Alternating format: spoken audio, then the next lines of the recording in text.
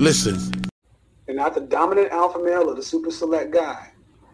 The only way you're going to end up becoming pre-select is by approaching women. So women can tell I'm not getting no play? Anybody, all 462 people in the chat room can tell you ain't getting no play. That's the energy you're getting. Because you're a guy that said you don't think you should have to approach women. They should give you choosing signals. Where would you rank yourself on a scale from 1 to 10? How tall are you? I'm 5'10". 5'10". How much do you weigh? Uh-oh.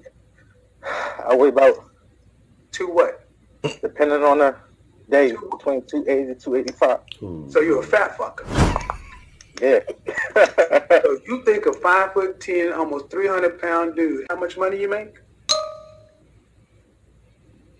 Like 400 every 2 weeks.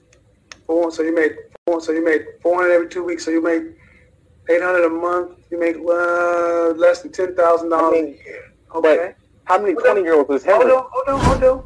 Dude, I was a 20-year-old and I was making far more money than that. In the 80s, where minimum wage was $3.35 an hour. So I need to hear it. How long? You got a big dick?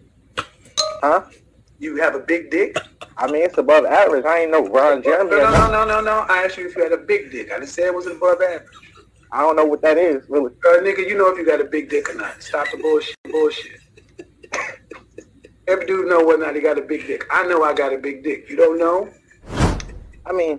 You don't have a big dick. That's the point. You don't have a big dick. You don't have a big wallet. You're a fat dude.